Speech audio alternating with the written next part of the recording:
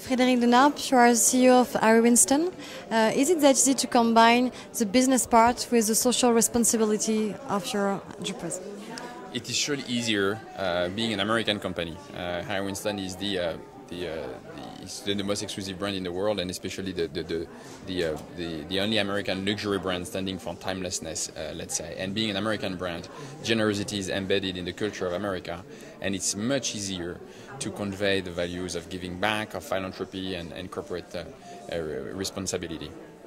Why did you accept to be a part of the Zermatt Summit, of the third edition of the Zermatt Summit? Well, it's been I've been invited here for 3 years. I know Nicolas Michel for the last 16 years, and Christopher does a terrific job. So I've been invited. It's only now that I could come, but I'm very excited. As is it is very inspiring always to be surrounded by people trying to move forward and trying to do well and trying to get inspired from others. And I think this best practice sharing is surely inspiring and bear many fruits.